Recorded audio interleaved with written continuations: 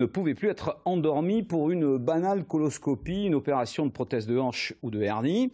En effet, le ministère de la Santé a décidé de garder les stocks de produits anesthésiants si jamais il y a une deuxième vague de Covid, donc. Mais pour les médecins, cette pénurie contrôlée pose un vrai problème de santé. Jimmy Juvigny avec Denise Delahaye. Vide. Une grande partie des blocs opératoires en PACA reste fermée. 60% des interventions habituelles ont été annulées, car le gouvernement a réquisitionné des produits anesthésiants essentiels dans le cas d'une éventuelle deuxième vague du virus. Le Conseil de l'ordre des médecins reçoit donc de nombreux mails de chirurgiens inquiets. Aujourd'hui, la pénurie des anesthésiques leur fait penser à la pénurie des masques.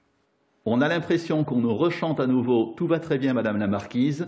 On nous disait « Ne vous inquiétez pas, on gère parfaitement la situation des stocks au point de vue masque ».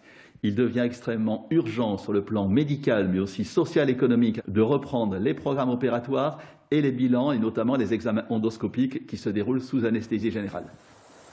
À l'hôpital d'Antibes, les médecins veulent toutefois rassurer les malades. Les opérations urgentes pourront toujours avoir lieu, mais effectivement, des produits pour endormir les patients souffrant d'autres pathologies risquent d'être épuisés d'ici 3 semaines. Comment programmer le futur? Avec quel stock? C'est la question centrale.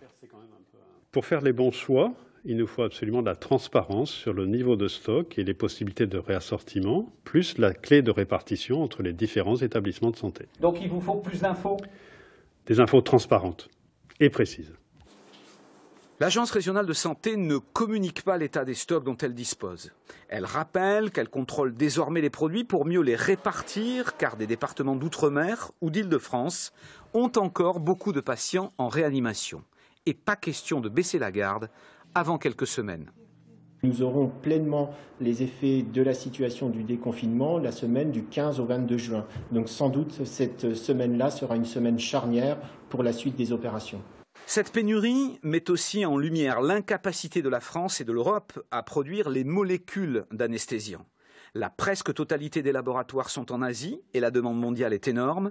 Il semble incroyable que des métropoles et technopoles de notre région n'aient pas de structure pour les fabriquer.